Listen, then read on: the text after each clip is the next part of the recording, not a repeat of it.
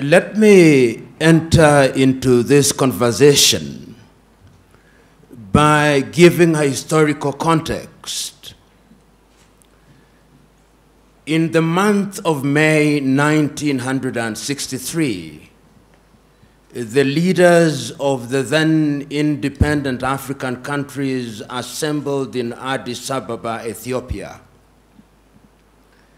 And many speeches were delivered, and the thrust of all the speeches was that African countries, having regained their independence, their primary focus and objective was to ensure that they exercised their regained mandate for the benefit of the people, to ensure that the people were liberated from ignorance, disease, and poverty.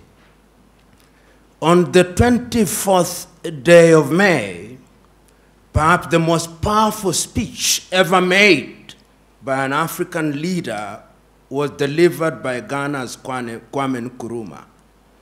And he reminded the leaders who were present on that day about a number of things. One, he told them that not to delude themselves, that by regaining their independence, the erstwhile colonizer would recoil and remain inactive. That in fact, the erstwhile colonial master was going to be more pernicious, but in a very subtle way. Kwame Nkrumah was right. He reminded his audience that going forward it was necessary and indeed urgent that Africans should begin to think as one whole, because if they remained in disunity, they would remain weak and vulnerable and therefore susceptible to manipulation. Kwame Nkrumah was right. He reminded his audience that because many of, if not all, of the African countries were artificial, they were created in Berlin, and the boundaries were artificial. But he urged his audience that they should respect the inviolability of the boundaries, because if they tried to redraw the boundaries, conflict would never end. And that was reinforced in 1964 in Cairo on the doctrine of inviolability of inherited boundaries. I remind us of this particular incident 58 years ago because in 2013, the African Union came with Agenda 2063. And if you look at the text of Agenda 2063, and the speeches that were given around it, it was the rehash of what Kwame spoke about and the other leaders spoke about. And it's not lost on me last year that one of the themes of African Union was the silencing of the guns by the year 2020. I'm not a Jewish prophet, but the guns will not be silent next year. In fact, there are more guns that are emerging in Africa, which means that peace is still very elusive. And then we have been given the history. The founding fathers of the African countries took the view that because we are states made out of many nations, there was wisdom in having a style of politics that was different. So that in the early days of many African countries, many leaders held the view. Whether they were mistaken or not is another debate for another day. But they held the view that one of the things that they had to do was to have single-party states, so that if you went to Zaire then, or Congo before it became Zaire, or Zambia, or Malawi, or Kenya, or Uganda, or Tanzania, everybody believed that in order to hold the many nationalities together, you needed a single party under whose aegis organization of state affairs would be undertaken. Mistakes were made. And then the conceptual West convinced us that our salvation could only come from something they call democracy. And I'm using the word very deliberately, something they call democracy, which they defined. And they defined it in English, if you are colonized by the English. And they defined it in French, if you are colonized by the French. And they defined it in Portuguese, if you are colonized by the Portuguese. And they defined it in Spanish, if you are colonized by the Spaniard. We never defined it in Kinyarwanda. No. It was never defined in Igbo or Yoruba. And we were told after the collapse of the Soviet Union that democracy was equals to 1, multi-party politics, 2, periodic elections, 3, limitation of terms of the presidency. That is how the conceptual West defined it for us. And we who have had the advantage, if it is an advantage at all, of being educated in the West, there is a sense in which our thought processes are also confined by those definitions. However much we want to free ourselves, we find our default mode being how we were trained. So when we define democracy, we are also caught up in this box. Sometimes we tell ourselves to think outside of the box, but the true north of our thought processes still remains the box. We never think without the box. So when we talk about peace in Africa, and we talk about adversarial politics, we are not talking about anything that is African. The political party is not African. It is something that we inherited. You know, in the United Kingdom, they talk about the loyal opposition, loyal to the monarchy. Because there is a process. Permit me to say at this stage that Africa deals with diversity much better than Europe. Much better. If you look at your typical European nation, the Dutch is the Dutch, largely. The Swedes are the Swedes, largely. The Norwegians are the Norwegians, largely. The Finns are the Finns, largely. And where they have many ethnicities, they don't do very well. Ask the Spaniards if you doubt me. Where they had many nations in Yugoslavia, ask them. They created many nations to create pure ethnicities. But African nations have succeeded thus far in working with diversity in very unique circumstances where the conceptual West, despite their protestation to the contrary, are always interfering in our affairs in a very subtle manner. When we are holding election, they will deny it. But there is a way in which they are always moving in a subterranean fashion. Because the thesis still is that you divide them in order to rule them. That is the thesis. We don't say it as loudly as we should because we want to be politically correct, and I refuse to be correct. And this is exactly what Kwame Nkrumah warned us about. And the political party therefore lends itself to that manipulation. We will be persuaded, because it is us who have gone to school who form political parties, we will be persuaded to form outfits. And in many African countries, these outfits are formed on the basis of ethnic affiliation.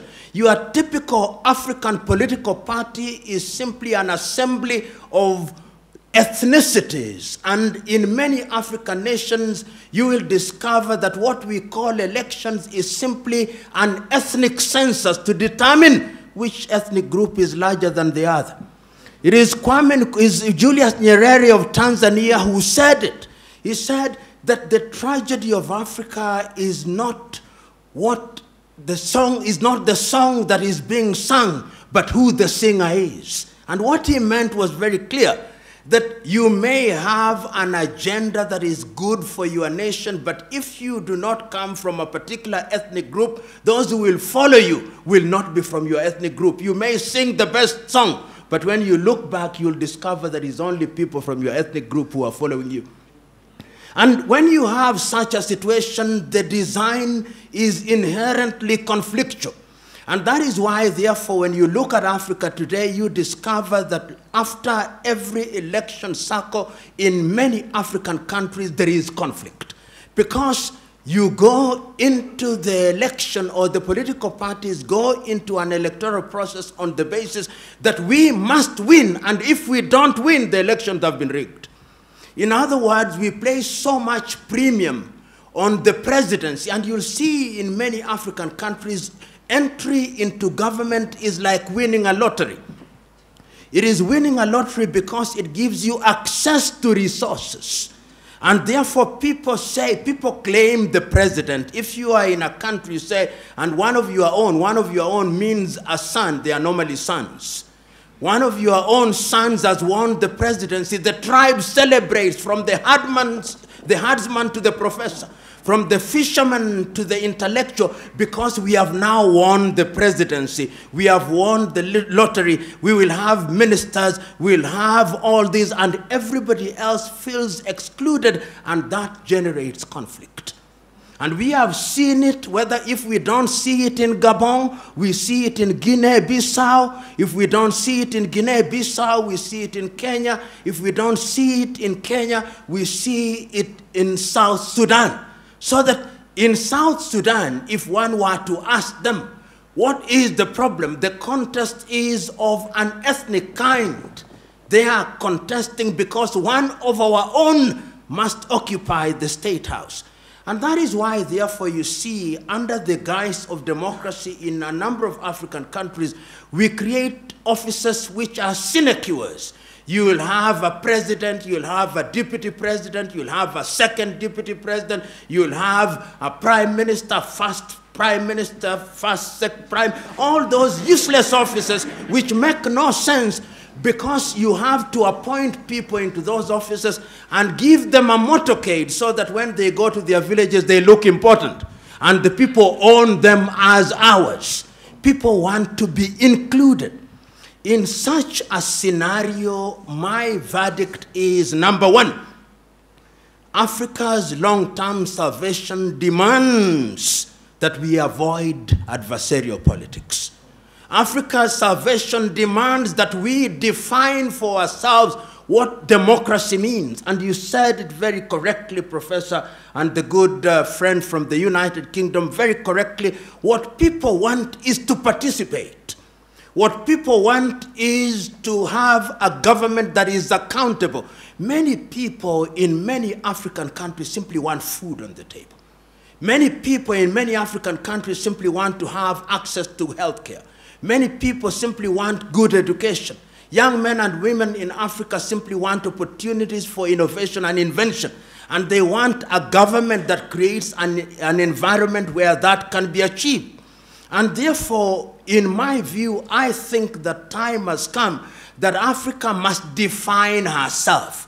One of the problems that we have in Africa is that we do not define ourselves. And permit me to annoy you.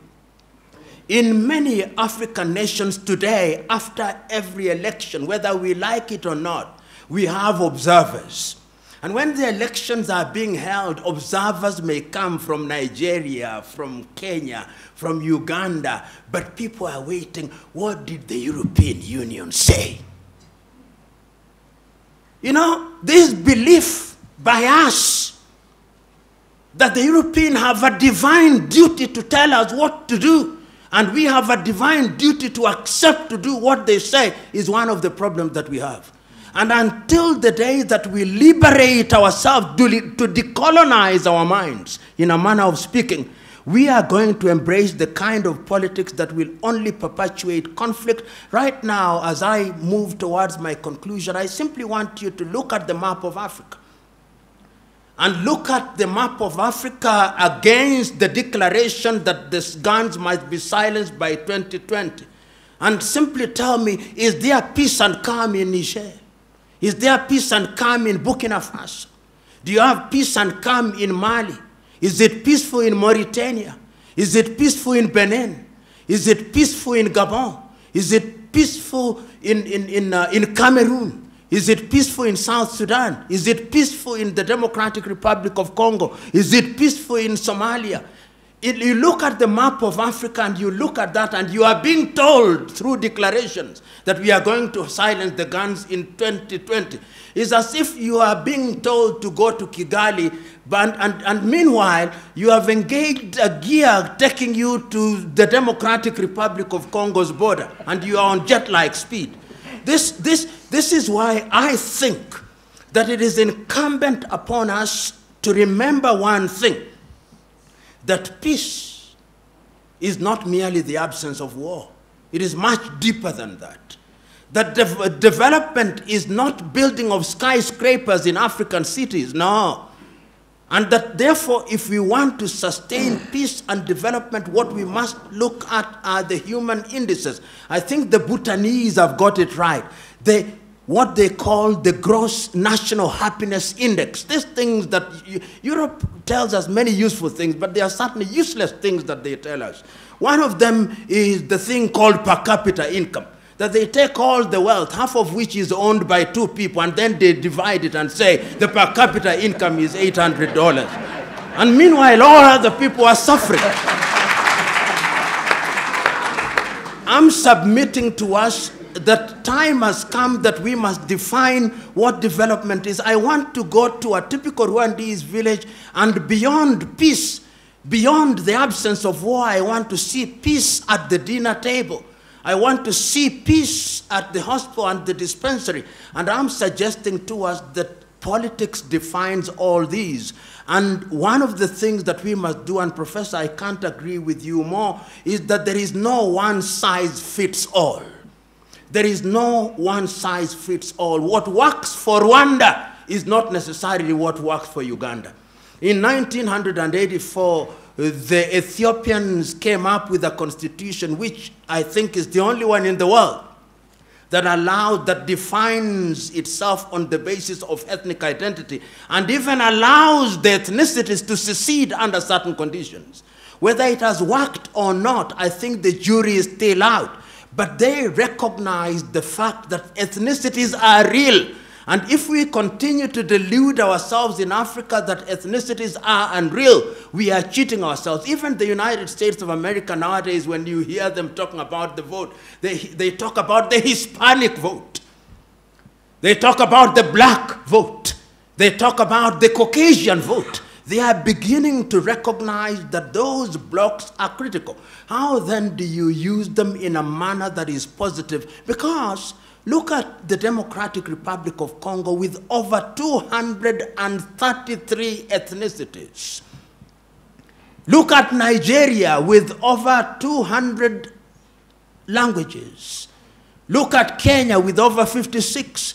Look at Tanzania with 136 plus. These are the realities in the African nation.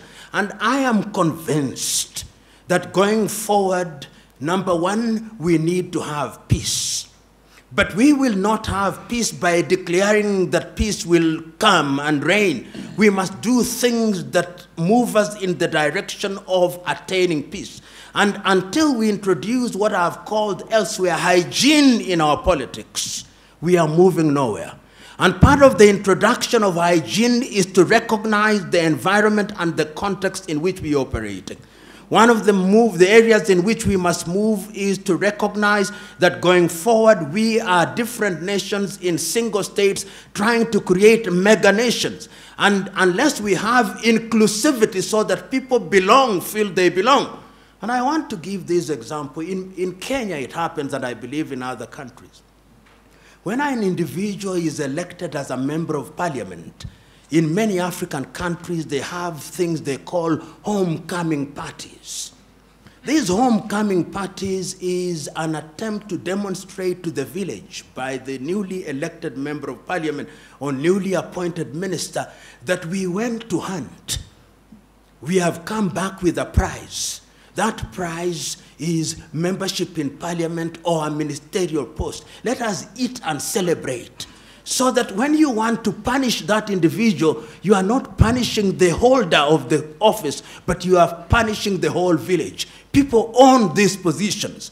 And I'm suggesting to us that politics must be of such a nature that allows ethnicities and groups to negotiate. I do not as yet have an answer, which I think I can pin on the ground, but I have the following things: that it cannot be uniform, that it must be specific to the circumstances of each country, that it is us who must define it, and that we must have a vocabulary for it, and that we must warn ourselves that the erstwhile colonial master is alive and well, subterranean and pernicious to the core. Don't delude yourselves. And remember that sometimes the disunity of Africa is big business. And if we forget that, we will once again be manipulated. Lastly, I saw the African National Congress winning an election in South Africa last week. Not that it's a bad thing, but somebody sent me a clip that was very telling. It was a clip where all the celebrants were Chinese, and they were celebrating, "Hail African National Congress," Chinese in Johannesburg. That laughter suggests to me that you have understood my message. God bless you.